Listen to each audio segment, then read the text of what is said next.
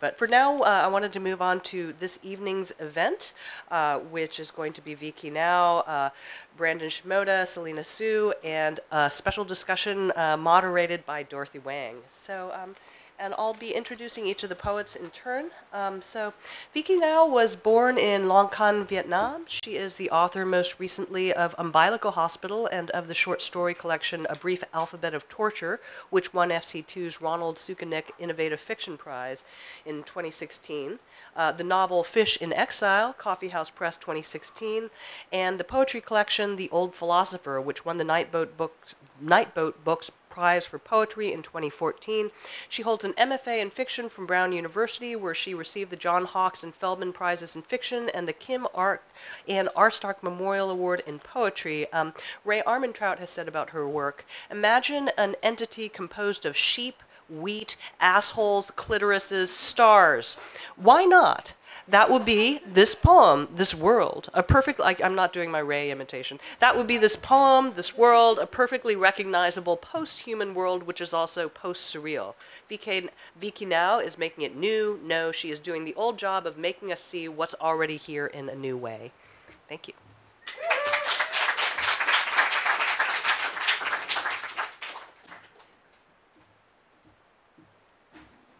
Wow, it's really bright up here.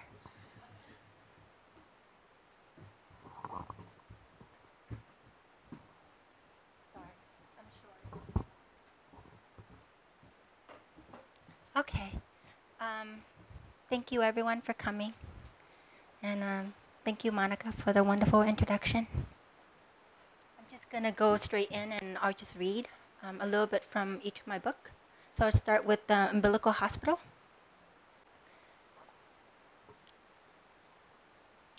Make your unknown known by walking away.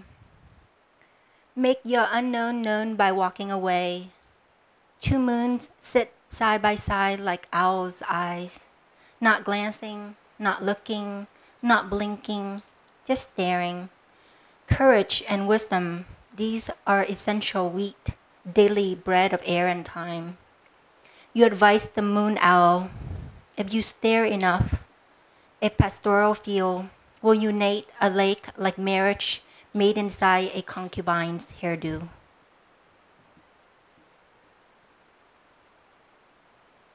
And I'm going to read one story from A Brief Alphabet of Torture. Sorry, I scared myself. So this one is called Suicide Bomber. And it's from A Brief Alphabet of Torture.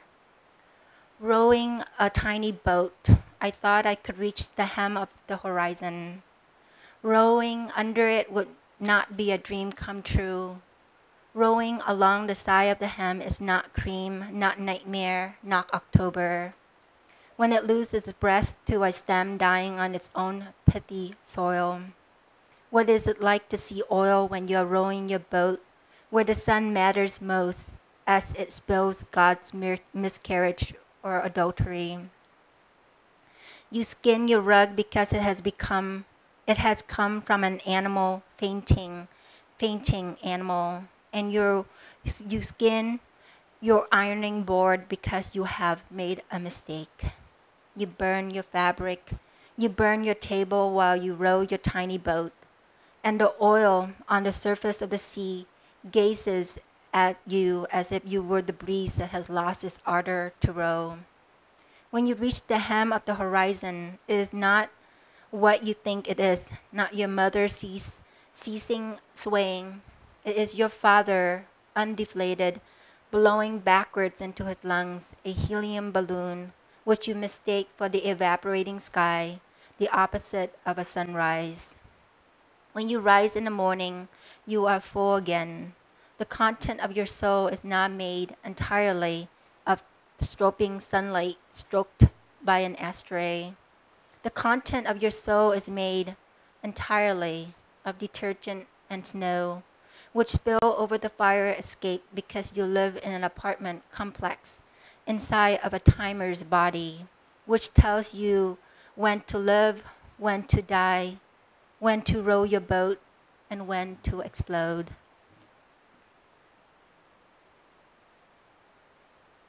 And then I'm going to read a poem called Bird Poem. I tried to select all these based on the body and migration theme. Bird Poem. I tell you the stars are moving lightly and the birds are flapping in flight. They float aimlessly in the ether, winter in their heart, summer in the thyroid glands, spring in the liver, fall in their left temple. You stir stones in a pot made of iron. You stir the seeds of civilization in light and in water. Love is light, you say. For lunch, we eat pebbles. The small stones fall down our esophagus and sink down the ravine of our stomach. Butterflies on our chests. Life outside of the thyroid glands. The birds are strung to the pebbles down near our diaphragm, like lightweights glued to a balloon. We are sore from living life and from making love a day and night. What kind of love is this when it can be broken in segments inside our diaphragm, ready to burst into ravenous flight on its way out of our mouths? And then I'm going to read an excerpt from Fish in Exile. It's always hard to read from a novel, especially this novel that uses different kind of formatting and different genre. So I was mixing nonfiction, fiction, playwriting, poetry, all of those into one fluid genre, and it's really difficult to read. But I think I'm able to pull something that is approachable verbally. I've come to see my son and daughter-in-law in a snowdrift. A week ago, there was a blizzard. Both ends of the spectrum, England and New England, are covered in snow. When I got off the airplane and laid my heels in the snow, my son must have thought I was a bird gliding through a snow globe. My son.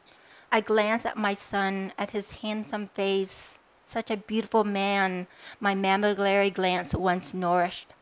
I breastfed him daily, spoon-fed him my nipples, and now just look at him, milky and white.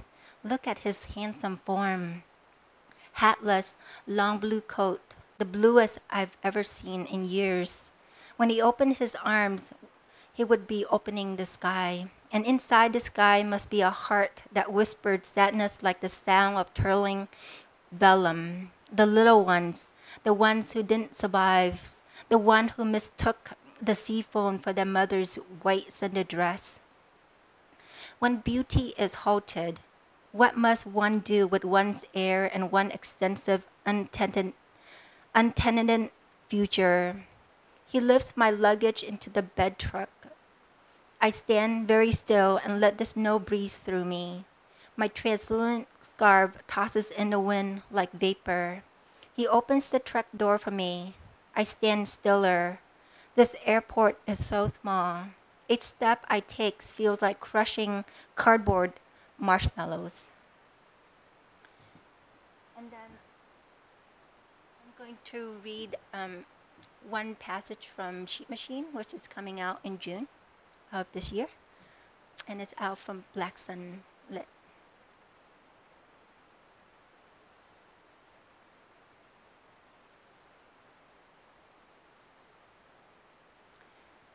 We begin to see the neck of the sheep to the left more clearly, a Mabel-like in design. The sheep waxes the grass with quiet intent, as if to say, one day the snow will grow a beard, yellow and gold, fruits of demon and Lucifer paradisal den. And slow, so slow, the sheep whisper into the grass, you are so wild. The grass replies, even on the hills my roots are trapped in the earth. Wild, so wild, but I'm a balloon held down by the rock. The sheep adds, do you know that I read Bigupati Singh and Nietzsche? The grass replies, I wish I could smoke some weed while you read to me. I really wish, man, I really do wish I could smoke some weed. The sheep responds, I have a high tolerance for cocaine. I just do. I just do. You're just going to have to take my word for it. I just do. And I guess that ends that.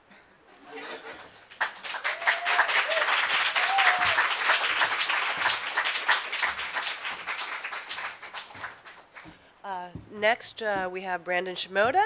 Brandon Shimoda was born in LA. His most recent books are Evening Oracle from Letter Machine Editions, which received the 2016 William Carlos Williams Award from the Poetry Society of America.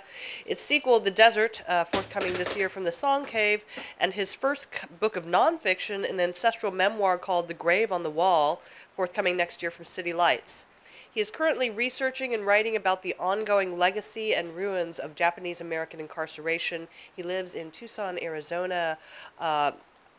The Huffington Post has said about Shimoda that Shimoda's lines are by turn gracefully aphoristic and effortlessly metonymic. They transcend their subject, the author himself, by dint of their intelligence, sensitivity, and spiritual awareness. It is not too much to say that Shimoda is writing, somehow, impossibly, the universal autobiography of a nation.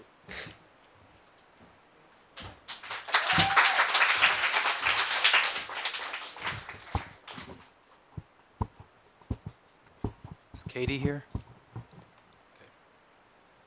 Okay. I'm really happy to be here. I'm also really nervous, afraid, but especially grateful. So in maybe September, October 2016, I gave myself this assignment that I would only write about Japanese American incarceration for 1 year. So I did that, and then I couldn't stop, and I still can't stop. So I'm going to read some paragraphs about Japanese American incarceration.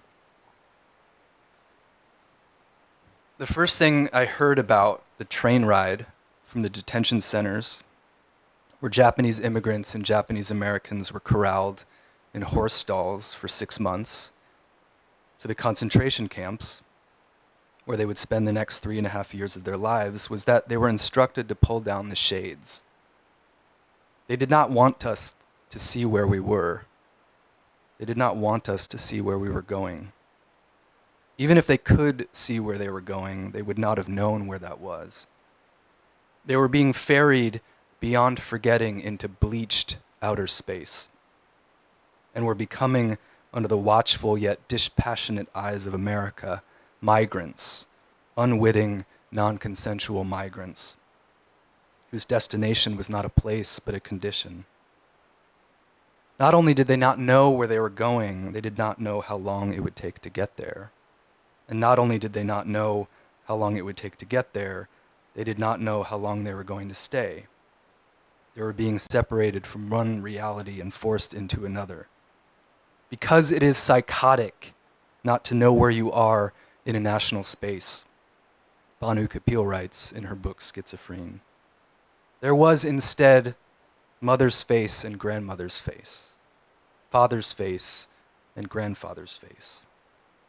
The shades pulled down the windows were family portraits through which each family member slipped into the darkness of America after life.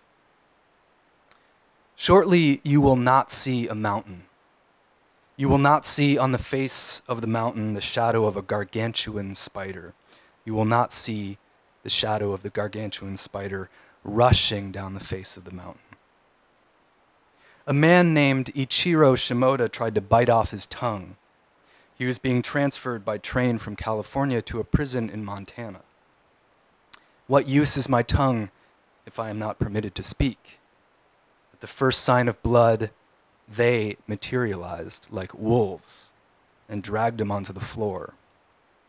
Why were they so adamant about keeping Shimoda's tongue in his head when they were so adamant about Shimoda not using it?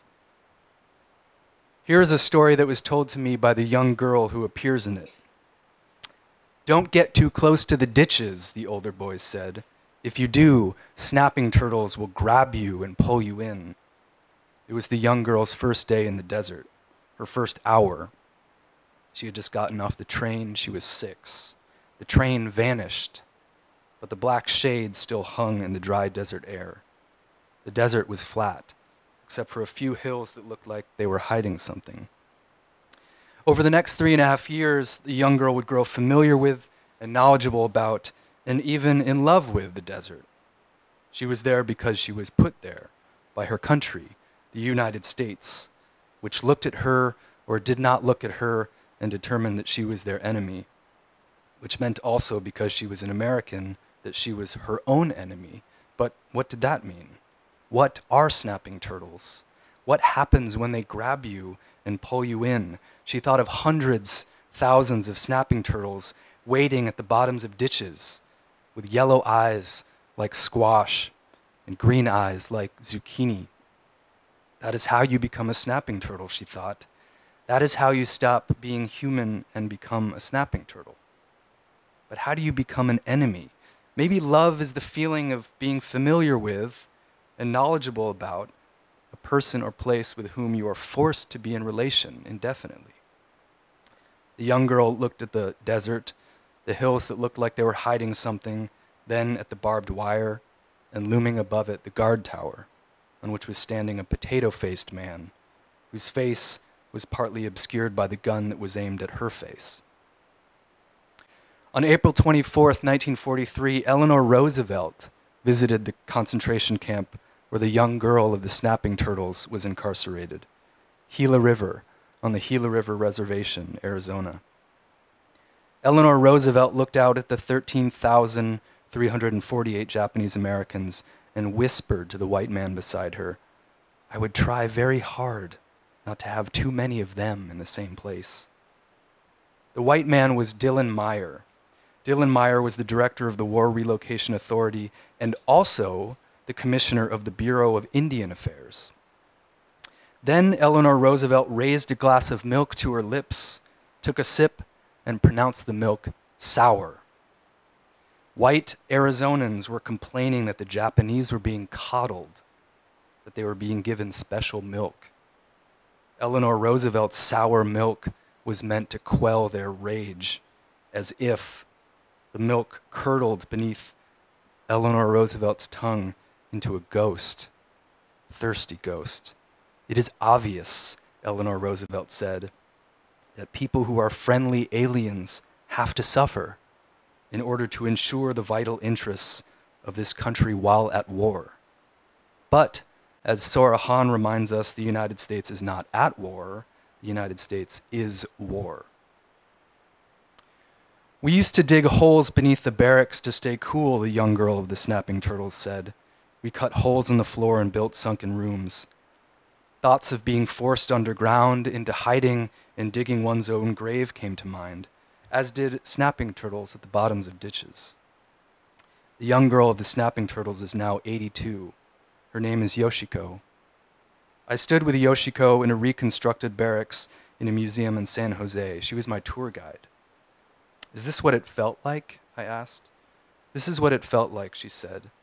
Then she said, "This is what it feels like," which I took to mean that 7 decades later she had not left, and also that living in a concentration camp felt like being part of an exhibition. On Sundays, the people of Portland, Los Angeles, rural Arkansas, etc., drove out to the barbed wire fences to watch. The fence that separated the white tourists from the Japanese Americans formalized the border between them. In truth, it paled in comparison to the fence white America had constructed, was always constructing, to protect itself from the haunting auroras of its hateful, diseased imagination. The United States referred to the concentration camps as pioneer communities, and to the Japanese Americans as pioneers. "You are the new pioneers," said Ralph Merritt, director of Manzanar, to a group of Sansei high school students. Pioneer, from the French pionnier, meaning foot soldier, from the Latin pedo, meaning pawn. Here's a scene from Jean Wakatsuki Houston's book, Farewell to Manzanar. Her mother is being forced to sell the family china, worth at least $200. The second-hand dealers, Houston writes, are like wolves. One of them offers $15. Mama, enraged, smashes a plate at his paws. Those are valuable dishes, the wolf howls. It is only after he is deprived of what he intended to steal that he reckons they are valuable. Mama smashes another plate, then another, never moving, never opening her mouth, until the wolf scuttles like a cockroach out the door. The scene ends with Mama smashing the entire set of family china until the floor becomes a ruin of blue and white fragments. Here is a scene from the movie Come See the Paradise. The Kawamuras are given 6 days to evacuate their home. The 3 youngest siblings are going through the family's record collection. A record is playing. A Japanese man is singing. What are we going to do with these old records, they asked. They're all Japanese. No one's going to buy them.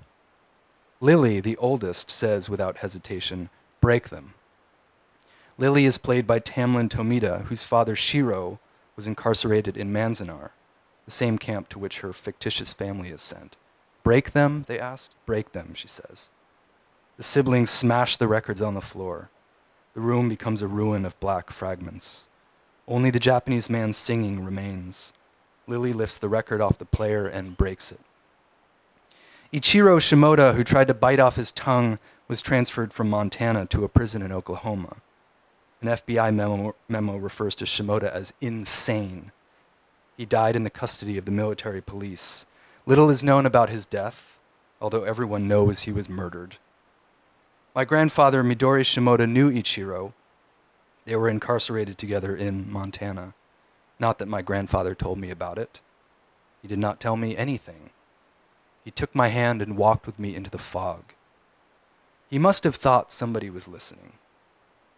He was born 108 years ago this week. I dedicate this to him, to Ichiro, and to Yoshiko, the girl of the snapping turtles.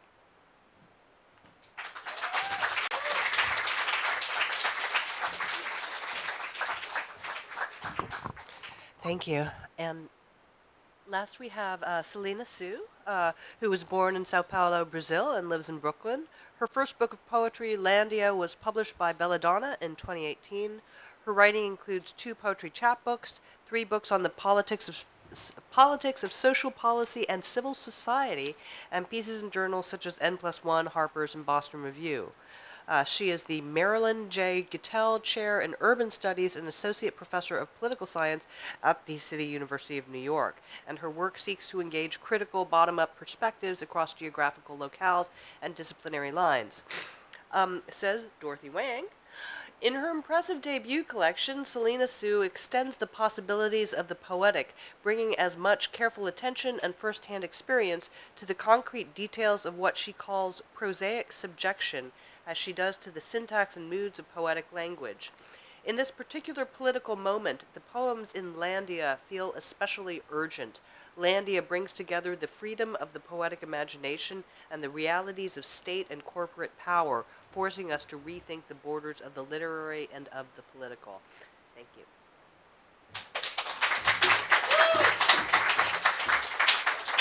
Thank you so much to Asian American Writers Workshop, to Monica, Dorothy, Brandon. I'm really excited to be here, and thanks to all of you for being here.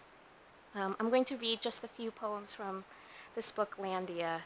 And the first one, I'm just going to read a couple of excerpts from a longer poem called Seeing Like a State that draws upon different stories of migration, a little bit of my family's, but also those of neighbors in Chinatown who I did oral histories with, and also touching upon not just real life family stories, but the discursive tropes and popular debates around immigration to which we're subject.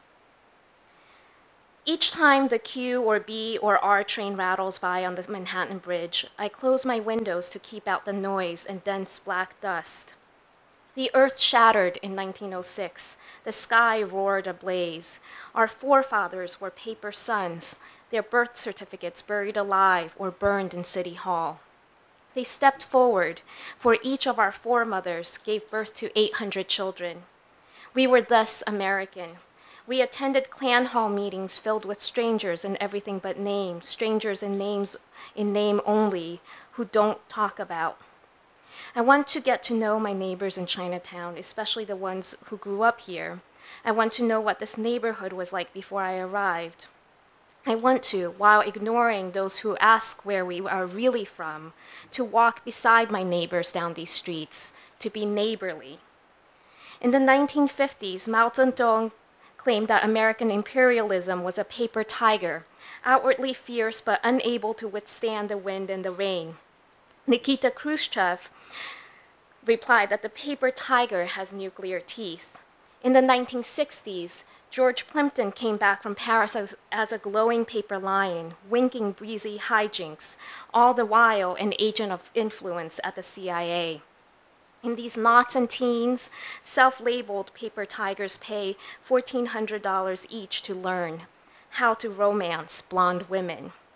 As if papers were these wispy gossamer nothings, tickets to role-playing games, as if others could humor our pearl-white perils, when paperness demarcated our entire. My father's documents misstate his birthplace, his birth country, my mother's her birth date. Our realities become apocryphal. Truly, there were no tiger mothers then, nor tiger fathers, nor paper tigers, unless you conflated our pronouns. My neighbors tell me stories of when they worked in the local sweatshops with their mothers, when they darted between and even swung from clothing racks. They hid from investigators coming by to make sure that there were no child workers in the folds of other people's disposable incomes, at the bottoms of buckets and barrels, out on the fire escape. Safety in cardboard, safety in numbers. After Pearl Harbor, Warren Magnuson repealed exclusion, welcomed exactly 105 China people a year, a travel ban that coagulated us, smushed us together under a gavel. As if we toiled in a zero-sum game, sharing nothing but 100 names, cooking up massacred laundry. In 1964, my father set off for Brazil by cargo ship, taking 3 months to travel from LA to Panama to Curaçao to São Paulo. By the time he arrived, the military had seized the government in a coup. To pay respect is not to come close to knowing. I long to pronounce the names of film directors in the same dialect, at least, to engage in a conversation in which we could nod acknowledgement to each other's respective circumstances, to know the signs to look for, to go beyond signs, migration patterns, bird calls, food habits, and tastes in film. I can't sit still nor stand upright in the humidity. In lieu of asking where each of us came from, to have a sense of where each of us is coming from, even if we might. The arbitrary have precise consequences for those who remain labeled neither horse nor tiger. So the phrase that I ended that excerpt with sort of refers to a phrase in Mandarin, mama, hu, horse, horse, tiger, tiger, which is, I don't know the etymology of it, neither here nor there, but I have affection for those who defy categorization and for the what can be sometimes called the mediocre. So something that's horse, horse, tiger, tiger is meh, it's not great. And a lot of these phrases are compound phrases like más o menos, comme si, comme ça. It's sort of funny that in Thai, there's a different set of animals, snake, snake, fish, fish, nu, nu, blah, blah, even though I'm not pronouncing that well. But one of my favorite phrases that indicates this madness, but is not compound, is also from Thai. It's mai pen saparot, it's not pineapple, because pineapples are the epitome of fucking awesome. So this next poem, At the Bus Shelter, sort of refers to some of those phrases. We are neither here nor there. We are horse, horse, tiger, tiger. We are snake, snake, fish, fish. We are more or less. We're like this, like that. We are so-so. We are not pineapple, nor the apples of anyone. Our eyes are not windows, and our souls are not bread. Our hands wave royally. This is no sleight of hand. Because I am left-handed, gauche but not sinister, the still damp ink of each word I write smears as my hand skims the paper to write the next word. More than fingerprints, the printer's mark of the side of my hand is signature. More than joy or anguish, except perhaps hunger or ennui or saudade, that we are living as if we are not quite alive. We are marginalia. We lie between the lines, the fine print of our social contracts. Our votes are not cast, but one day our children will be special electorates. We hear that they'll go to a special college. We are soaring American. We are standing united. We are going transcontinental. Between points A and B, we pray to the Oracle of Delta. I'm going to read a poem that I first wrote in response to the Asian American Writers Workshop's call for responses to Trump's travel ban, and it's about JFK Airport. I am delayed. I am canceled. I have a license. I have a passport. The picture is mine. I come in good faith. She is my bona fide, blood filial, my only. I have no other names. Here is the stamp. I have this hologram. I have a destination. I speak some Spanish because the signature is mine. I have a sense of direction. I have a purpose. I was born there because I have a spleen to vent. I'm willing myself to remember the physical sensation called homecoming, called homesickness. I am an assemblage of maybes. I must run to the gate. Please let me through. I will become. I have an appointment to keep. Here on the eastern tip of the Brooklyn-Queens border, even after each new court injunction against 45's travel ban, the guards operate as if we lurk in but not of America. Supermodernity is under constant renovation. My inalienable right to refuse police access to my phone has dissipated into the dry airport air. This is a port of entry to the possibilities of free trade zones, superior political zones. I brace myself for extra questioning each time I re-enter the US. Just now, I almost write return home instead of re-enter the US, but a slight ache below my diaphragm stops me. Fear shoots a prickly pain down my legs. One day, it'll knock me to the floor, pleading ignorance or exhaustion or... I first arrived on a Pan Am flight. I thought of it as liberatory, a fugitive glimpse of a utopian city world, where I could discard rules and scripts my scraping by. As if I could get unsituated, this airport a bubble hovering in a void between celestial bodies, in but not of the country I stand in. Now, I pass through the metal detector, the gender verification machine with a blast of air. I do not request the special pat-down alternative. I walk to the left on the moving sidewalks. I allow the compressed air to stick to the back of my throat, relishing that for once, I'm not supposed to do anything but arrive early, occupy space-time. I think of other airports, note what is missing here. The choice between sitting and squatting, hundreds of paintings of prints by local high school students lining the corridors, signs pointing to the direction in which Mecca lies. A square jewel box of a room in the middle of the terminal, all glass walls, filled with cigarette smoke. 3 smokers inside, careful to avoid each other's eyes, not knowing where to look without the comfort of opaque walls. Thank you.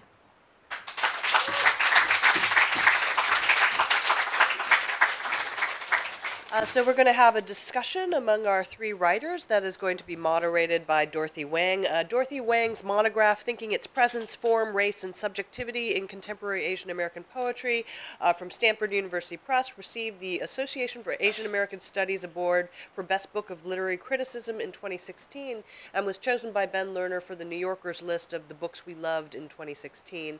It also garnered honorable mention in the Poetry Foundation's first Pegasus Awards for Criticism in 2014. The first national conference on race and creative writing was named after her book and is held biannually. The third conference was held last fall at the University of Arizona Poetry Center. Wang also conceived of and co-founded the Race in Poetry and Poetics in the UK research initiative, which will hold its second conference in October at Cambridge University. She has also published on Asian Australian writing during academic year 2017 to 2018. She is an ACLS Frederick Burkhardt Residential Fellow at the CUNY Graduate Center, working with poet scholar Emilio Alcalay and Lost and Found, the CUNY Poetics Document Initiative. In spring 2019, she will be a visiting professor at Lingnan University in Hong Kong. And I just wanted to put in a personal pitch for those of you who have not read Dorothy's book. I think it just, it came to a lot of us, and it just became kind of the central book for Asian American poetics in contemporary writing. I mean, she is not one to give easy answers, but she gives us the essential questions that structure a poetics and a history. And so I'm very much looking forward to her questions and her moderation this evening.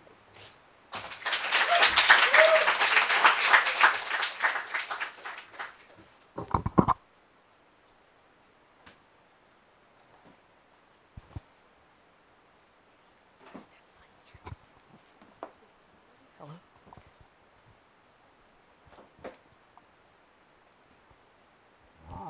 Hello. Oh. Thank you, Monica. It's so nice to see Monica again.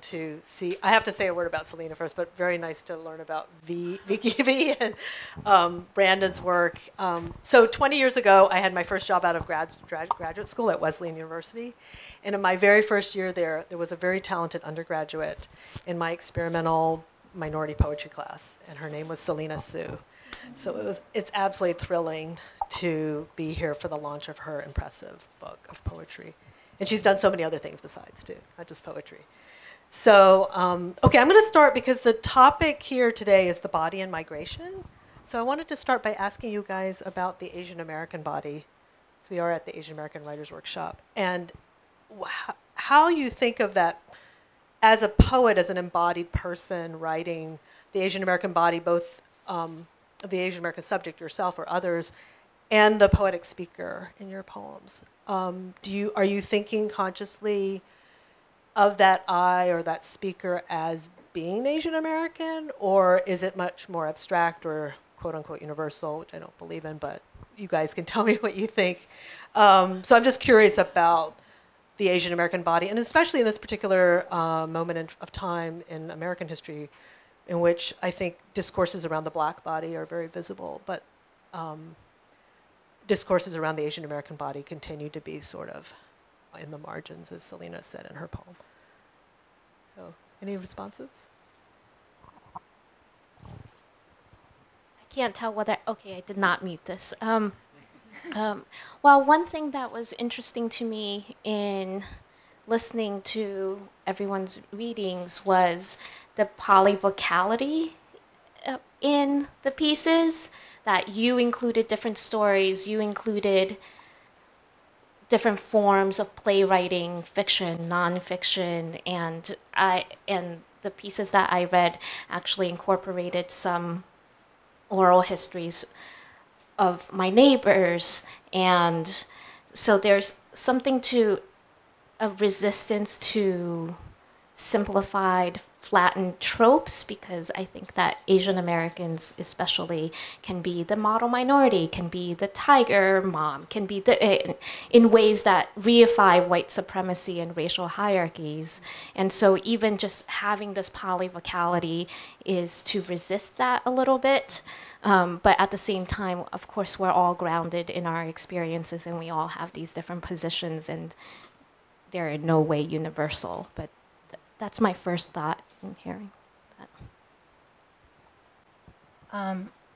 I think my nonfiction and my poems that are haven't been born into the world. I mean, they're born already, but they haven't been received by the community yet. And I think those work are going to be more Asian oriented or Vietnamese oriented. When I started writing, I didn't really consider the ethnicity of my writing, because I thought all my characters sort of are ethnic-less. And I kept on writing experimental writing, which embodies no ethnics, but have some ethics maybe. They're really wild and out there. So my experimental writing, I do feel that my writing is very Vietnamese and therefore very Asian. Often I've been told that my writing, why don't you write ethnic? You know, your work is so weird, but, you know. And I'm like, I'm telling them, well, I think the reason why English looks weird is because it's Vietnamese, or it has that undercurrent, that undertone of my cultural upbringing, of having lived in Vietnam for 10 years, of having been refugees in in Philippines and in Malaysia. So all of these ethnic experiences, I couldn't use the traditional narrative structures or the traditional poetic form to express these really fluid boundaries that I kept on transition. And language was like a vessel for me to be able to migrate different parts of my my past and of my linguistic past as well. I spoke Vietnamese for a majority of my childhood, but I also, like, Latin was my second language. I was taught Latin before I was taught English. So to me, like, I think if anything made my work more experimental or out there or not ethnic enough, is because of, I think Latin messed me up. You know, it didn't have the article "the" in there, and so every time I had to remove it from my language. When you remove a particular word consistently across time, it reshapes your identity. It reshapes the identity of your poetic form, and it reshapes the identity of your poetic structure. So as I shift and move from, and now that I'm writing more traditional, or at least what I think is traditional nonfiction, people still think it's weird, but whatever. And I think it's more Asian. But I mean, and I think the reason I'm quoting and unquoting it Asian, because it has like the word "chè ba mao" in it, which is like, you know, it's like a Vietnamese dessert, but everyone knows about that, so that doesn't make you Asian, you know, or make my writing more Asian. Does that answer your question? I don't know. Oh, sorry, it's really loud. The first thing that came to my head, which is not, I don't think this really answers the question, but when I first started writing poetry, well, so I used to have this experience when I was younger, and occasionally it'll happen maybe twice a year, where I feel like I am in my sister's body. So, and I've talked to her about this, and she hasn't had the reciprocal experience, but it's like I'm in her body, and I don't know how else to explain it, and I'm looking out, and I can see that I have a brother that is me in this body. There was something about the coincidence of that with me starting to write poetry. There was this place that I would go, and I called it my sister. And in a way, when I was younger, I mean, we're biracial, father's Japanese American, mother's white. I could only really recognize my sister. She was more Asian than I was, for whatever reason. And I think it was because I was looking at somebody else. So it was like I had to project something onto my sister in order to see something that I didn't recognize in myself. So I connect that also with the space that I enter when I write. Again, projecting onto some other body. I have been thinking a lot recently about my great grandmothers, and they were both picture brides, and I've been imagining the kinds of constraints, the ways in which their bodies were not allowed to be consummated as sovereign bodies. And I feel like that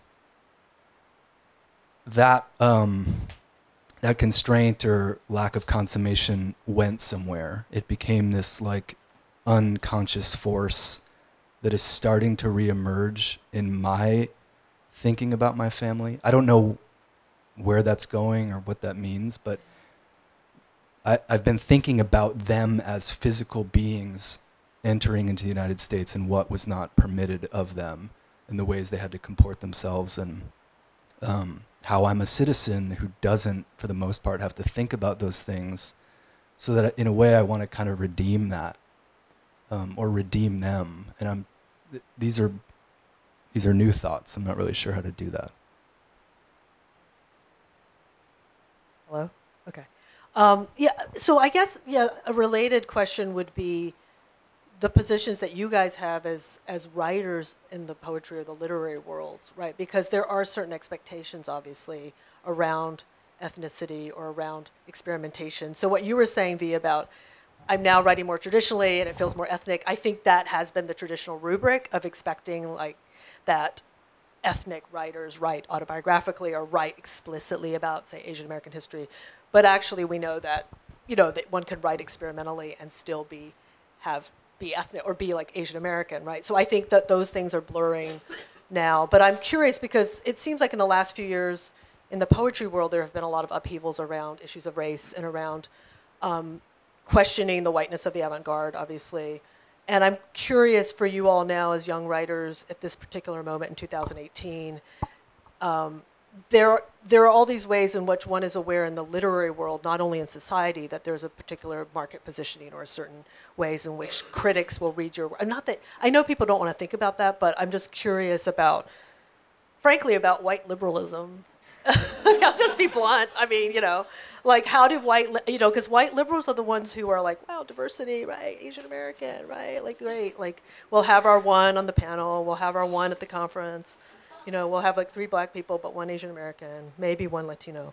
So I'm curious because that's to me, as an academic, there's that pressure, but for writers, there's that pressure. I mean, there's no question about it, right? So I'm just going to ask you guys, like, how do you think about it? I mean, things are so weird now, or maybe not so weird. They're actually a continuation in the political sphere with Trump. It's just much more explicit. It's not actually new. It's just more explicit. But with that going on in the background, and also, I guess, all the upheavals in the poetry world, the literary world. I don't know. This is probably an impossible question to answer, but I'm just curious how you all feel as Asian American writers in that mix. Well, I tell people that I'm Jewish from time to time. That helps a lot, like they're like, oh, really? Are you really Jewish? And I said, maybe. And I think that sort of helped them because, like, I'm Vietnamese, but most people think I'm like Thai or Chinese or Korean, anything but Vietnamese. And so, like sometimes to take that conversation away from like really isolating me and completely like Twizzler picking my ethnicity to like one corner, like a really nice culinary dish, like those. I shift it completely and I just say something that it's not me, like I'm not Jewish, but I can identify with a broader brushstroke of like how people address like ethnic problems. I'm not sure if I remember your question That's entirely. I was trying to figure out which streams to the critic or the. Do you want me to focus more on the critic? Either way, this is fine. Yeah. Or I can just blab on that's- about. Well, maybe Brandon or Celina. No, wants no, to- I wanted her to blab on. Go ahead, No, Brandon. no, I'm listening. I mean, critics not gonna approach me and ask about my Jewishness, so I'm going to have to take this question seriously. I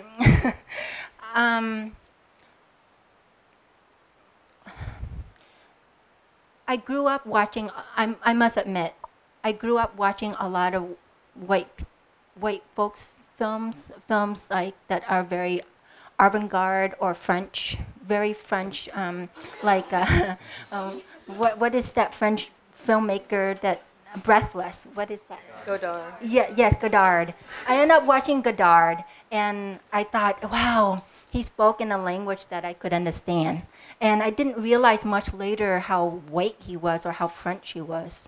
And so I became concerned, I think for me, because of, and then later concerned for my entire whole continent, like Asia. And so when you don't know that, especially if you live in Iowa for 20 years and then you are Vietnamese and you speak Vietnamese at home and you watch Godard and then you read a bunch of white people's writing. So if that's your landscape, like corn, cow, Godard, I think it's just natural that you wouldn't be aware of your Asia-ness or that you are a refugee. You just suddenly landed here. And so for me, if critics were to criticize about my my experimentalism and my whiteness in my Asian writing, I think they just have to chill out, and I think it will come in time. I listen to a lot of Vietnamese music, and no one knows about that. Everyone asked me, oh, would you give me a music selection? I said, I don't know anything about white people music. I really don't know about jazz. I don't know anything about, jazz is not really white people, but you get the idea. They will all have this recommendation of lists, and I just tell them all these Vietnamese music that they could not relate to me. And it's usually music about war, like Vietnamese war music that I love. I felt really close to, there's a Vietnamese song called AAWWW, and it's like Goodbye Atomic Bomb or something like that. And or Vũ khí, I don't know, I'm not translating that word correctly, but it's like Goodbye Bomb or something. And it's just very beautiful and very ethnic. And I feel like when I write in English, that's the song is playing in the backtrack of my head. And then to say that, my writing isn't ethnic enough, it's just really heartbreaking because I don't think they can understand that, when a plant, blooms and you see its greenness, but you don't know that it has lived its life in a particular kind of root. You just see its greenness and then you criticize for its greenness, but you don't know what kind of water or the kind of soil it has, emerged in or had deeply germinated in. And so I think there should be a broad stroke on how we should criticize Asian American writers and critics that criticize us for our whiteness.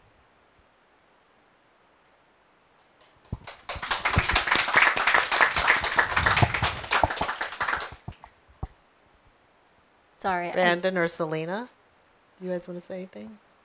I think that's hard to follow.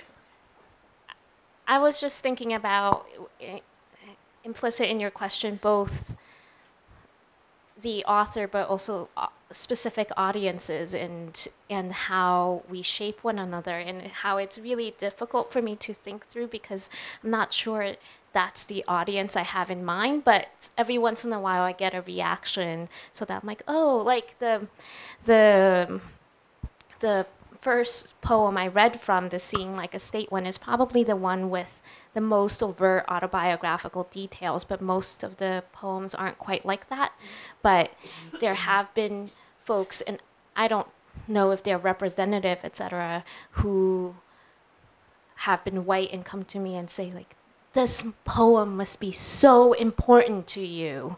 And then I realized the extent to which that poem was fulfilling some expectation, white liberal expectation of family genealogies or something happening there, that in a very specific way.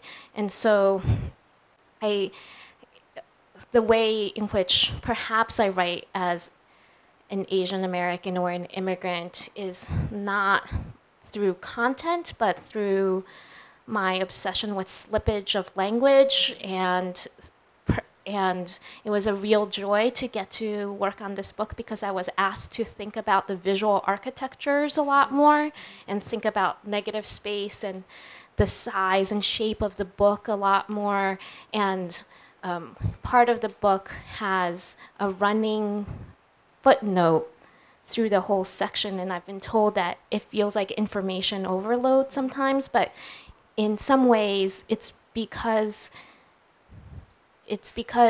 so many of us are treated as moving targets that I might as well act that way and refuse to be pinned down, so that there are multiple narratives there. These questions are really good. I just want to listen. I wrote a book that had absolutely nothing to do with my experience as a Japanese American at all. It was a book of poetry it was probably the book of poetry that I wrote that had the least to do with anything related to Asian American experience. And somebody reviewed it and only talked about Japanese American history, which I found really, and the review was written by an Asian American poet. So I thought maybe I'm certainly not the best reader of my own writing. Maybe even though I said that, something is coming through that is very clear to somebody else. But I always think about that. I mean, certain things are inescapable, I guess. I could be writing about something completely unrelated to anything, and people will have their interpretation of it. I guess I don't really know how aware I am of those things as the writer. But I think some people, they're much more, well, and including my own family members, are much more satisfied when I write things that are autobiographical, because they can recognize themselves, and that could touch upon the Japanese American experience or not. But because a lot of what I write is maybe inscrutable, certainly to my grandmother, for example, who can't enjoy it. So there are sometimes that when I want to write something that my grandmother, who is very old, can enjoy, and those things are going to be autobiographical, and they're going to be about her, they're going to be about my grandfather. But it's interesting because actually the pieces that each of you read had something to do in some way with displacement that's been affected by US policy, whether abroad or domestically. So that in a sense, this sort of Asian American poems or these Asian American narratives are actually American narratives, right? And I know what Celina remarked upon, the sort of the multiple trajectories of the multiple strands here, that all of us, in fact, when I look at all, including Monica, myself, and the three of you, that the different diasporic trajectories our families have taken, right? I grew up in the South, Monica grew up in the South too. So that they're not the predictable ones necessarily. You were born in Brazil, Celina. And it's so interesting that I think most Americans forget that first Asian American history, they don't even know it half the time, right? But that history of incarceration, that history of the Vietnam War, the history of all these like displacements in Southeast Asia where people are now having to immigrate, and the trauma that's still, has its consequences today, that's the American story, and it continues right now because our policies are still doing that, right? And I think people do forget that the United States in the last century had, went to war with 4 different Asian countries, starting with the Philippines, Japan, Korea, Vietnam. And now we're about to maybe do something with North Korea, right? So that is our history. So I think that's also something that to think about. So American poetry, what is that when we presume that like that experimental poetry or that mainstream American poetry is white and that everything else is just an accessory to that? That's actually obviously problematic. I mean, that's what my whole book is about. But anyway, I'm going to open up the questions to the audience so we can have more of a conversation. So do people have questions for the 3 writers?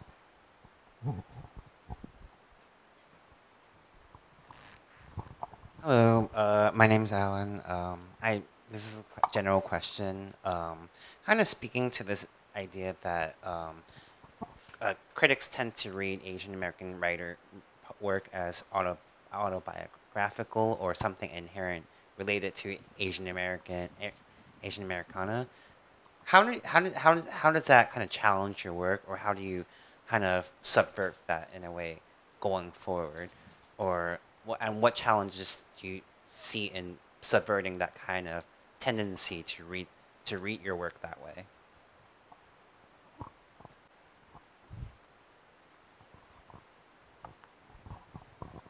I can answer that.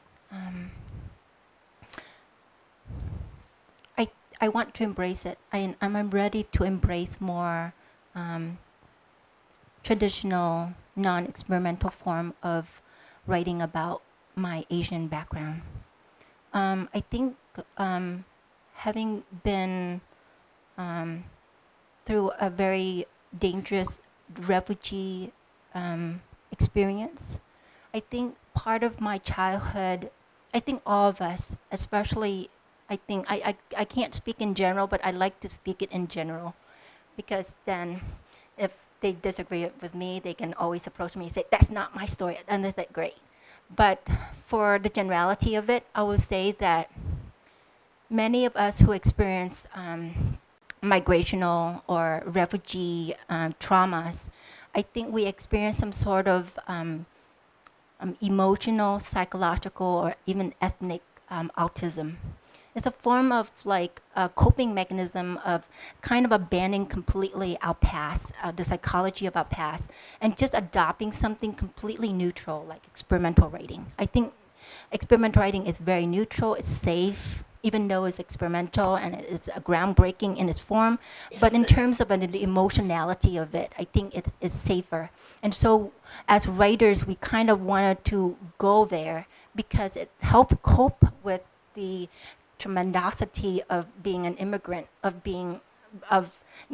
seeing, pirates raping, your siblings, or even, father's hands blown off by 3 bullets, It just, some aspect of our human experience requires that separation. And I'm happy to say that experimental writing was a part of that journey for me. It gives me freedom to explore language. And then when I was able to grasp hold of it, it gives me the mastery to sort of move forward by writing something more traditional, more mainstream. And I think that art is really difficult. I think mainstream writing is even more difficult than something that is very natural for me, which is experimental. It's like I tried to write Fish in Exile as a Harlequin romance, and look at what happened to it. It's not a Harlequin romance by any means, if you heard the excerpt. And so, I said, this is going to be the bestseller. It's about 2 couples, about a couple who lost their twins, grieving. It's the same as Harlequin romance.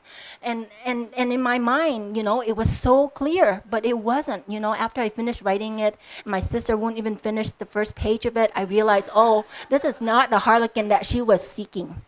And so I think,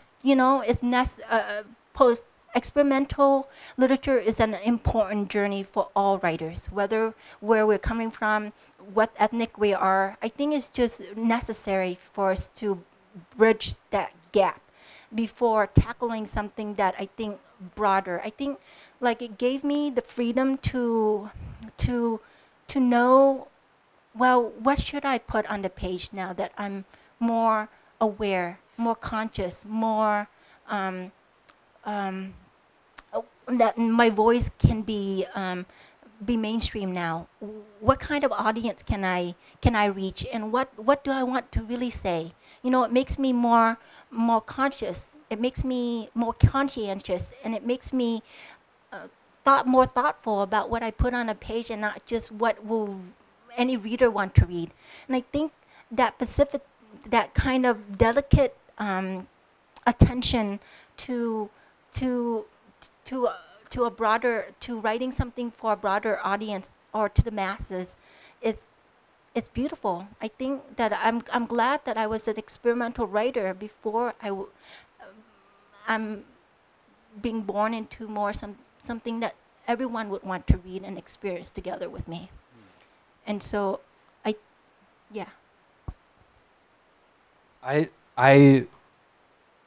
think I actually agree. I didn't think I would agree. This idea, well, I don't write to the masses, but I've been writing much more kind of straightforward prose. I mean, not that I used to, but I still write poetry. But I've been writing a lot more straightforward prose that I think is like a test of accountability. I think that because I have a lot of questions and I have a lot of things that I'm confused by in thinking about the history of this country and thinking about white supremacy, and they're questions that are forming, and I feel like I'm not really able to answer those questions in certain kinds of poetry. I need to actually like break a muscle in my brain in order to arrive at a real thought about these things, because I want to actually arrive at a thought, because I'm frustrated and angry, and poetry has become this other reserve where I can go to escape that kind of more intensive thinking. And I think that the idea of writing to the masses, I mean, to me, the masses might be 20 people who engage with an essay that I write very seriously. That means that I feel like I have a greater responsibility to get something right, whether it's dealing with certain historical information or with the thinking that's involved. So I like what you're saying.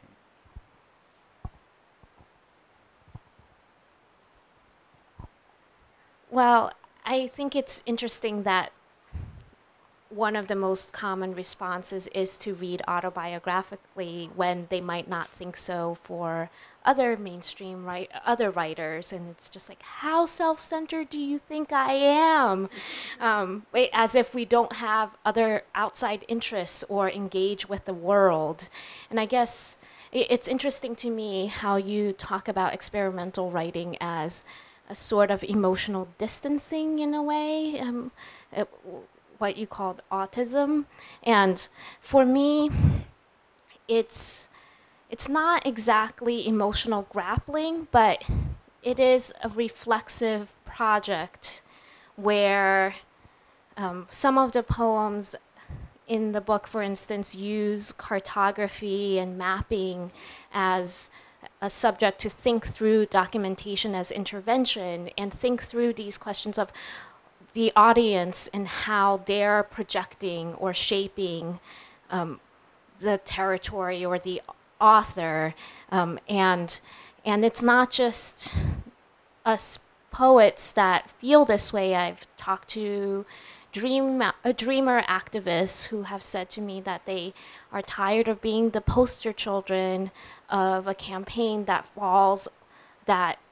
ends up falling into tropes of deservingness in ways that criminalize their parents, and they're trying to tell more complicated stories, but they keep being pinned down in specific ways, so that experimental writing is this refusal to engage in those ways, even if, but then I also agree with you that sometimes it does feel like the only way to try to talk about something, when trying to talk about it in a straightforward way, either sounds cliched or feels like it can be co-opted or captured really easily, or just feels like reliving a trauma.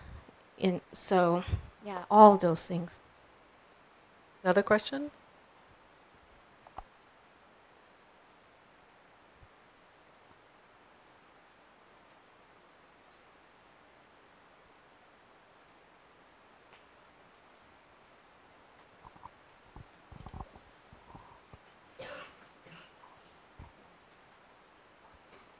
Hi, thank you so much for sharing. To bring it back to the idea of the body, I was just curious what practices you have around being in your own bodies and what knowledge is gleaned from that and what are the limits of the body. That's not too, I don't know. Okay.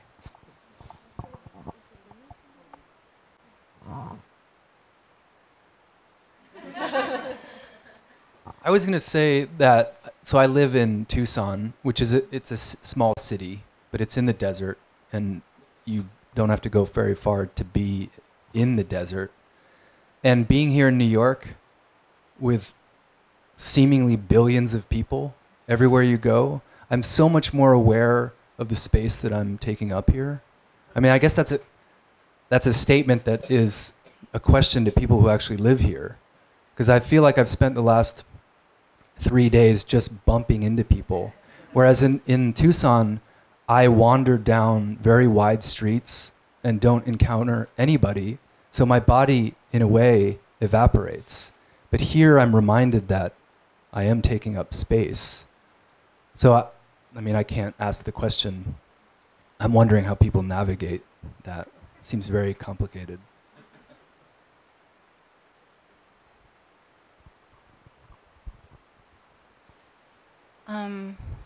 I've been conscious about my body because for a decade, I had allergies to milk and dairy, so I couldn't eat ice cream. I love ice cream. For a decade, I didn't have ice cream. It's hard to imagine that, but it's true. And so my body has gone through an evolution. It's rejecting all bread. So now I can't have bread because each time I eat bread, my face would like blow up, literally. You know, it's not just like people like, oh, you don't, you know, like it's a figurative. But I use language very carefully. And when I say my face blew up, it blew up. And so, but to address, like for the longest time, I didn't care about what my body, how it behaves in the world at all. I just ate. I thought eating was just something that you need calorie to in order to write or to function in the world. I didn't think of the reverse. And so as soon as I was able to eat ice cream again, my taste buds kind of like became hyperbolic. I mean, it got excited on everything. And I ate and I gained weight. And so that gaining weight just surprised me. And it made me realize that in the past, because I wasn't conscious about my own body, I had delegated to like fruits and vegetables, you know, like grapefruits or cantaloupes or coconuts. So for a while, even though I've never personally experienced this, but I wrote a poem called "An Avocado is Having an Abortion." And I think that was very interesting, you know, for an avocado to experience that, because often people approach me and say, well, you know, did you, you know, is it like a personalized version of you? And I would say, no, I think I'm imagining an avocado having an abortion. Or, oh God, your babies are so delicious, you know, like for the longest time I thought babies were very delicious. I couldn't have them though. And so, literally, like, they're so delicious. And so that's one of the titles of my books, you know. I'm just like, why don't you just name your book, you know, oh God, your babies are so delicious. And so, you know, so my relationship to my body has sort of changed across time. And they can't, right now, I'm just very uncomfortable in my body. I'm just so uncomfortable. I don't know if it's because I'm 38, or I don't know, I'm about to go through menopause. I don't know what is going on with my body. But I was like, what? Oh, okay, thank God. Is it a decade?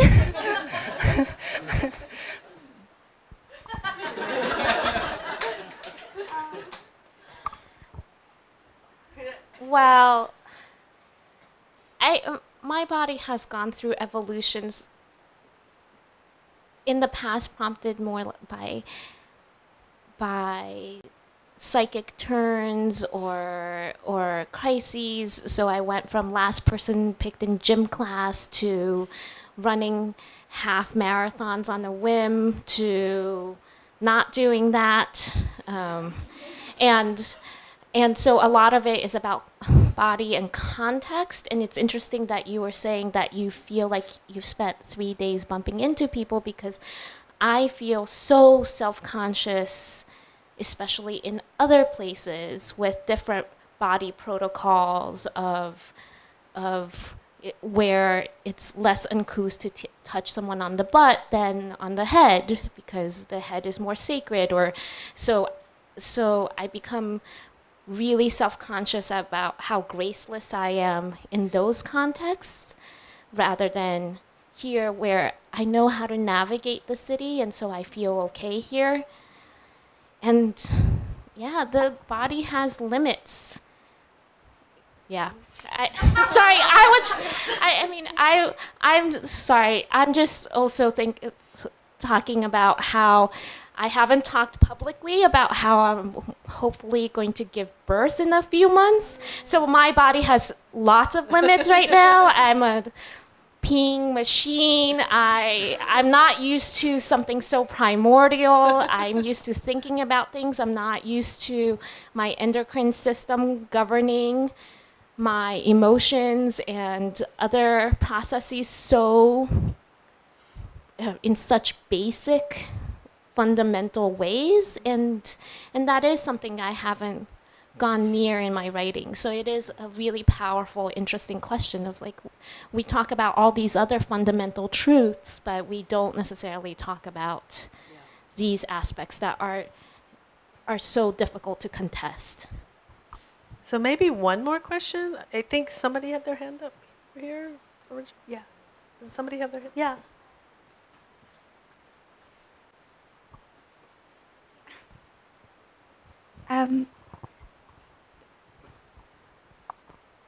Sorry, now I'm just like totally thinking about bodies. But I wanted to ask just a clarifying question about autobiography.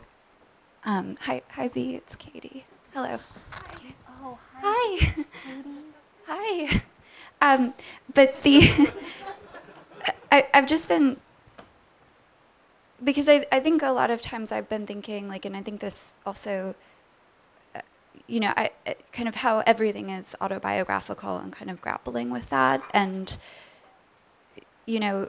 I think particularly for, and how autobiography is centered on race or gender, all of these things that kind of are true and also presumed. And I guess I just wanted to talk about the choice or autonomy of kind of how to be interpreted or not interpreted in our writing. And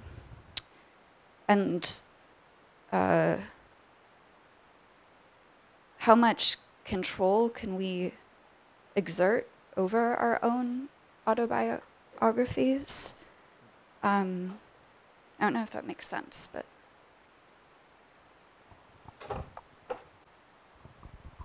That's actually, I love that question. I think I just want to think, like, I don't have an answer to that question. How much control can we exert over our own autobiography? Is that what you asked? Yeah, that's a great question. I just want to think about that.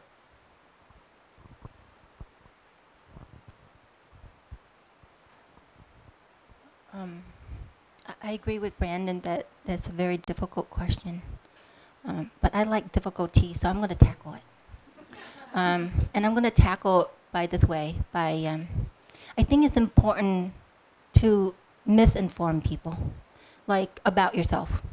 Like, like where I say, I'm Jewish, and, some people actually believe me, and I feel like I don't need to correct them. Like, it's not my job to correct them that I'm not Jewish, or that if one woman, I think, approached me and said, after I did a reading, and she said, your writing is not very good, but your voice is incredible. And I was like, after the reading, I was like, like, you can't correct anyone for the way they perceive or the way that you write something. And I just thank her.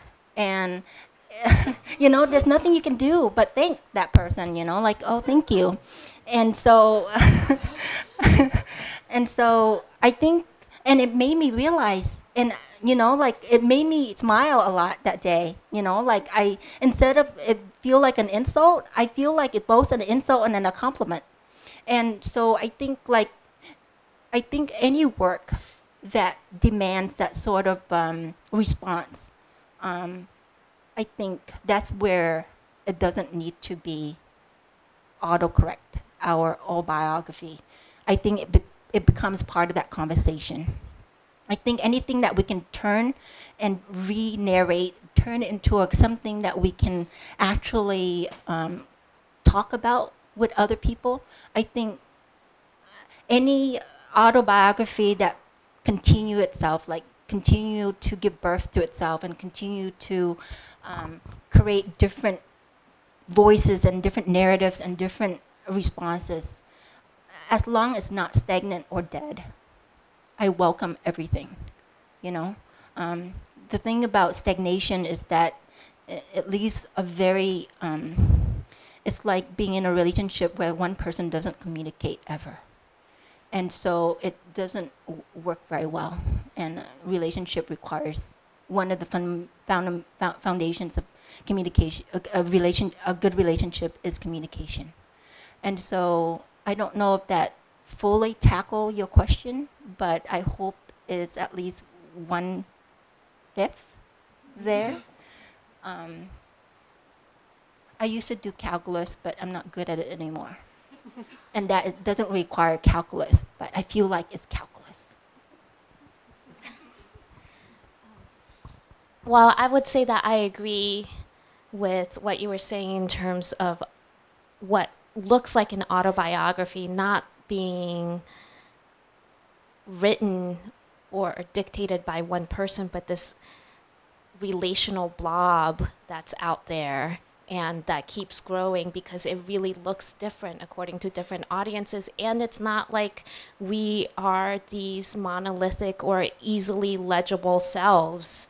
And I think there's an impulse, a good impulse, to resist that. And so while I don't necessarily engage in overt misinformation, I feel like I do feel pulled to fragmentation, to trying to refract prismatic notions of the self, or to emphasize the performative, that I'm different as a sibling than as a teacher, than as a poet, and none of these selves are false, even if our everyday lives are filled with these different scripts that may feel like they're misinforming if you look at it from one direction, but they're not. They're all true.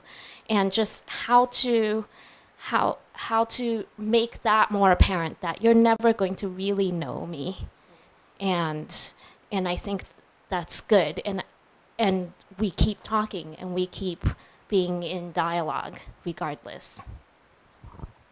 And I think as a critic, the role is slightly different from what poets do, which is, I think, that this question of autobiography is actually very central to thinking about writing especially by minority writers, because I don't think autobiography by everyone is treated the same. I think there's always a presumption that ethnic writing is inherently autobiographical, and that there isn't much mediation by language or mediation by the imagination. I mean, this is a broad generalization, but it's actually fairly accurate, I think, from what I've seen. So that I think that as a critic, I can at least point out to people that their assumption or their presumption about a poem by, say, Marilyn Chen is going to be different from that of a poem by, say, Yeats or Eliot or whomever. You know, that there is almost reflexively an idea that a poem by an Asian American, say, woman, is that the I in that poem is her.